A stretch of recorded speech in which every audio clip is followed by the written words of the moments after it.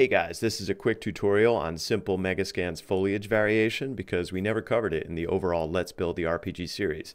And at the end of this tutorial, I'm adding 2 additional tips you might know already. So if you've worked at all with the foliage system in Unreal Engine, you probably have already gotten to this point where you're painting foliage and you've got all your assets on the board, but you're looking at this and thinking, well, they all seem just a little too perfectly green. And luckily, there's some really quick tips and tricks that we can spice this up just a little bit. And you can vary up the foliage just slightly, or you can do something a little bit more over the top. So to start, we got to go into our Megascans material here. So the first thing I want to show you is color variation. And this scale is very sensitive, so you can get a crazy amount of color variation. So if I do 1, it's everything from light pastels to really dark colors. You'll get a lot of variation very quickly, but it's all over the place. You'll notice that the colors, don't really share any pattern. Now, if your intent is to just have some subtle variation, I would set this to something like 0.03.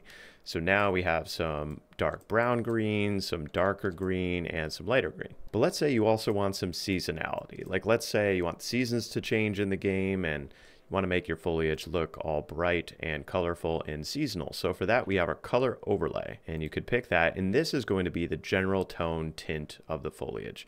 So for something that's autumn, probably make it orange to yellow, like something around here. But that just kind of looks, well, a little bit brown and dead, right? So we can intensify that quite a bit. So overlay intensity up to 10. And you got to keep in mind that this color overlay is basically a multiplier on the existing foliage color. So it's not overriding the color, it's altering the color of green based on what you put in here. So what I encourage you to do is just open the color picker and play around with that. Because let's say instead of like the bright red that I have here, maybe I want to move it more toward the yellow. Yeah, so you see I get some more green, but I can very carefully kind of move it in to the yellow, and there we go. Pump up the color variation a little bit.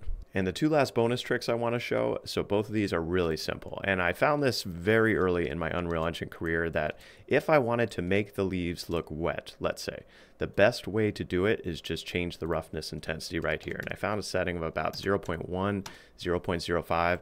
It's perfect. It just gives that glistening, like slightly bluish tint. And the very last tip, I'm using this for my own game, but don't tell anyone. So this isn't related to variation at all. You could use it for foliage variation, but what I'm doing is I wanted to make my foliage look like ultra sharp, like ultra real. And I found that cranking up the normal intensity is something ridiculous, like 500. So just watch the leaves here. So that's a little bit ridiculous, but it's an easy stylization tip that you can play around with the intensity of how your foliage looks based on this normal intensity. So that's it for foliage variation. Hope you learned something, and I'll see you in the next one.